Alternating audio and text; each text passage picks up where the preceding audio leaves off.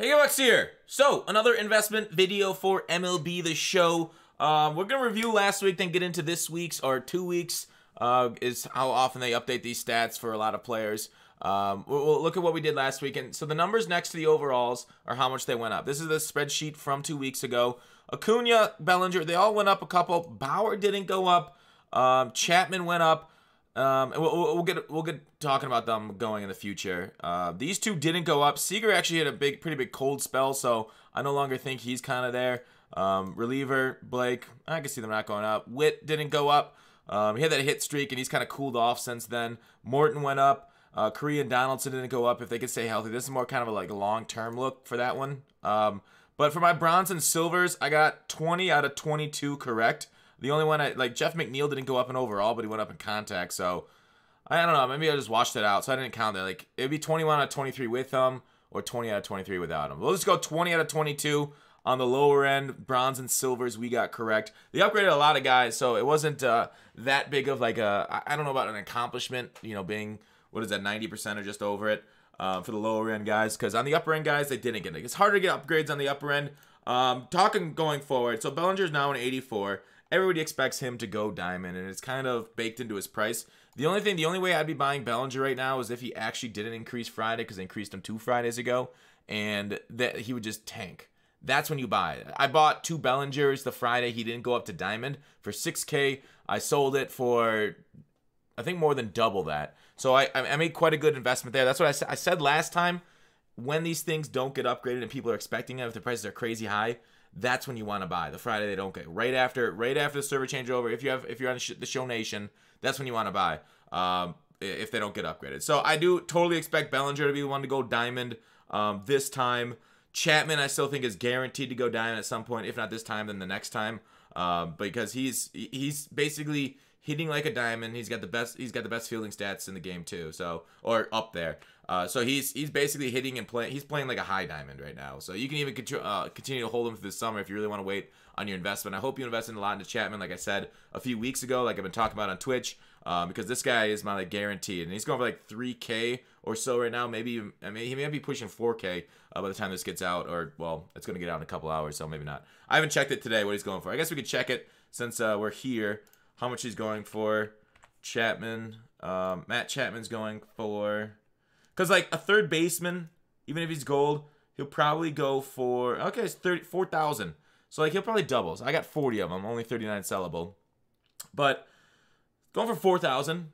And since I put out that video, this is more than double the price that you could have bought him at. When I said Chapman's my #1 investment. And he'll probably go up to 10K if he goes diamond. Now, I don't know if he's going to go diamond this week. Like I said, he should go diamond this week. But they just upgraded him last time +1, so they might wait a little bit to get him some more at-bats, because he hasn't been in the major leagues very long. So anyways, which should help him ideally. A lot of people are thinking Bauer goes up from 83 to 85. He's had some great stats. I know the Paxton is also talked about a lot. Let's go to the next week. The one I focused on this time was the one's close to 79 to the silver to gold border. Some other guys that are having great years but aren't really close to the border, like Escobar going up +4 seems like a lot, +5 seems like a lot. So these guys are solid longer term investments, but I don't see them because they're playing really well so far, but they could easily regress before they get the bump up to gold. But solid choices. Again, even in sheet 1, the guys that have been doing well are continuing doing well. But these guys got upgraded last time, so I don't know if they'll get upgraded again this time. Hayward's hitting really well this year, which is weird for him. But I don't know if he'll go again. So just guys identified, and then I sorted them out because they got upgraded 2 weeks ago. So these are kind of the ones that I think are decent targets. They're hitting well, better than their previous year. So if their previous year they already had them at 79, Flaherty's got pretty similar stats, but his control could increase this year. That's why he's here. Otherwise, this might be one of the lower ones to do. But otherwise, Moose is borderline. I don't know if I'd be huge on him. Segura's having a hell of a year. Hoskins, Lester's doing well. Lester's old as fuck though. So who knows what they can improve. But overall, these guys are having big increases. Brantley, and they're right on that level. So that's why I put them out there.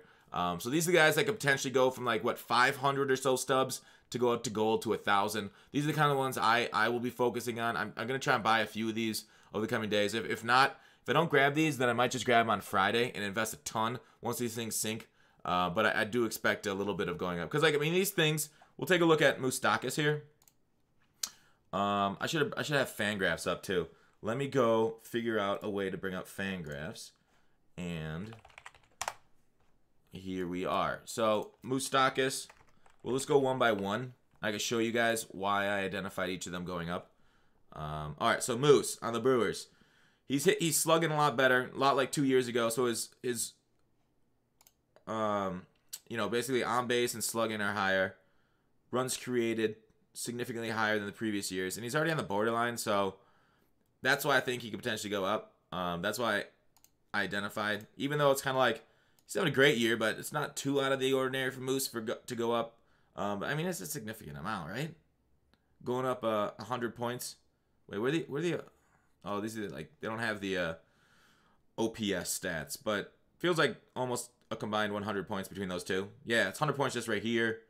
But anyways, so Moose hopefully going up there. Next, what? Segura.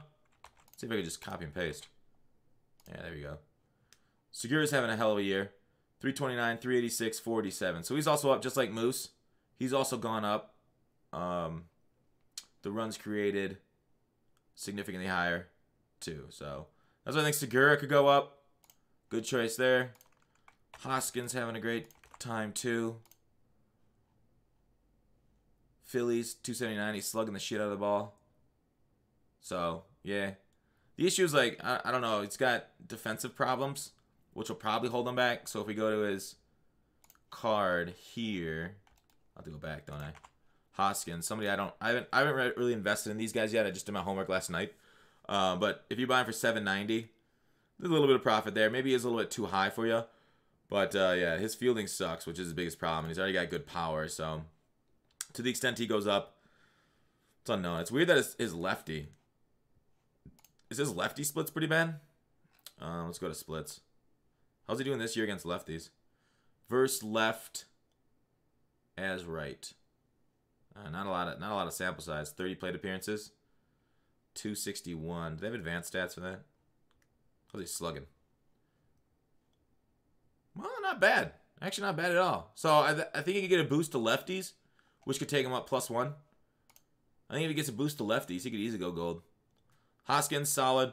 Lester, like I said, I mean, he's got a long track record, but I mean, maybe he's just getting fluked into his stats right now, but not bad. 237. His advanced stats aren't that good, though, so you may be taking a little risk. It's a little bit improved here on the, what is that, XFIP? 0.9. So, yeah, it could be a little fluky for him. Strikeouts are up. Walks are down from last year. But overall, you know, BABIP's not crazy different. And he's giving up more home runs. So, that's not that bad. So, Lester's a potential one at 79. Could go up. Brantley's another one on the borderline that's improved this year. Legacy going gold. But again, all these things, I'm sure a lot of people have kind of figured this out. So he's hitting 331 for the Astros, 380 on base, 517 slugging. Yeah, so Brantley could easily go up. His fielding is kind of looked down upon by advanced metrics to the 3-year. So I don't think that'll change at all on the card. But potentially the hitting stats go up for Brantley. Hitting stats are much easier to figure out what's going up or down versus fielding. Because fielding stats is kind of, it's messy really early in the year. Brantley's only 78. The other ones are 79. So we can maybe only get a +1 too, which kind of hurts. So he's going 757 you can get him for.